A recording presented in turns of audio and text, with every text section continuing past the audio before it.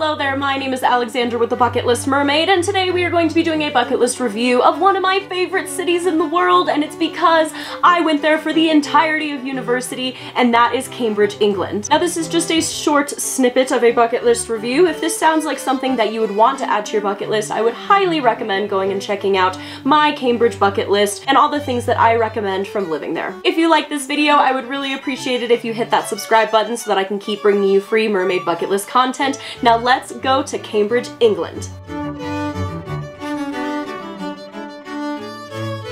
Now the category, I would categorize it as historical and maybe a little bit of luxury depending on what you're doing. You're going to be going around and seeing so many cultural things, so many historical things. I mean, people that you have heard about for your entire life, like Stephen Hawking, Sir Isaac Newton, and so much more have been here. In addition to so many Nobel Prize winners and houses the #1 school in the world, Cambridge University. Now who is this bucket list idea for? And it is going to be for the people who A, want to get away from London and all the touristy things in London, and B, are scholars, are lovers of knowledge, are lovers of inspiration and history and culture. If you don't like history and culture and pretty buildings, then this is probably not for you, and I would stay in London.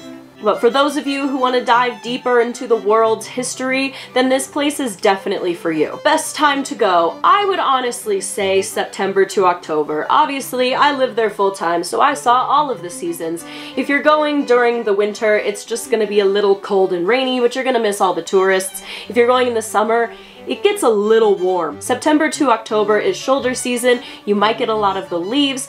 Students are just starting school.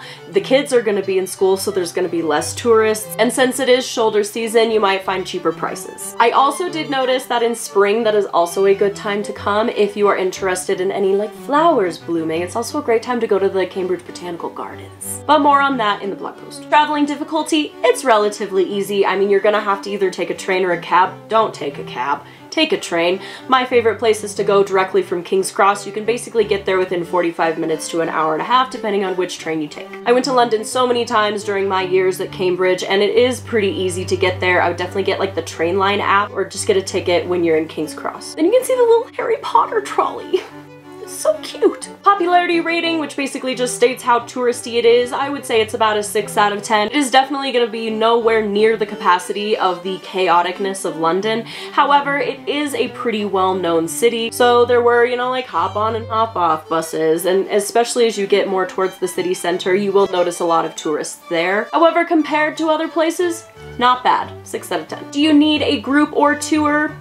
No, I wouldn't say so. You can definitely do it on your own. However, if you are really into history and you want to hear about the actual history of Cambridge, I would definitely recommend doing a group or a walking tour, just because these are led by most of the time university alumni or really experienced guides that know the detailed history of Cambridge, and you can ask all your questions there. A lot of these tours offer you entrance into King's. You'll see the majority of the college stroll along the backs, and much more. If you do want a tour, I have linked so many of them in my blog post so that you can find the right one for you. Speaking of tours, go punting. I've linked that in there too. What is the physical difficulty? It's pretty easy. It's pretty flat. You're just basically going to be walking around a lovely European city. So yeah, I would say easy. Nothing too crazy. Just bring some good shoes with some good insoles, because chances are you are going to be walking throughout the majority of the day. Now, budget-wise, it really depends on where you're coming from, and honestly, probably the train ticket is going to be the most expensive thing. You could just walk around Cambridge for free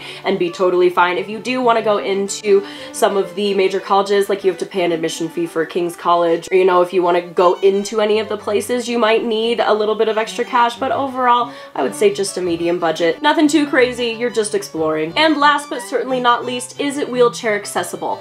There are some old streets, because the streets are old, and when I say old, I mean old. It is possible, you just might be in for a little bit of a bumpy ride. But overall, there are no crazy hills. Everything is pretty much accessible from a wheelchair. I would definitely say that the old cobblestone streets are only in the city center, but all the areas around the city center are pretty modern and they're pretty smooth. So if you feel confident taking on that adventure, then go for it. Go see Cambridge. So what do you think? Do you think that Cambridge would be worth going and putting on your bucket list? Definitely comment below if you would love to go to Cambridge, or if you've been to Cambridge and what would was your favorite thing that you did? I hope you all enjoy Cambridge as much as I did in my years in university, and we'll see you next week for the next bucket list idea and review.